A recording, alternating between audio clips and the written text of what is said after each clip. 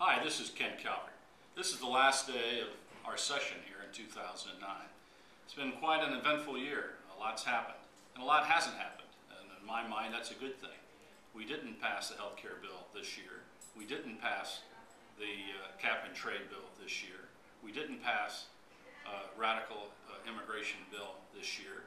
We didn't pass a lot of the legislation that my friends on the other side of the aisle were trying to push down our throats.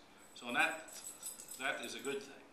However, they're going to come back next year, and we need to put out a lot of effort to make sure that this legislation does not pass. I thank you for your support and all your letters and all of the pressure that you're putting on the political process to make sure that there's fiscal sanity in this town. We're spending too much money. We have far too much debt, and it has to stop.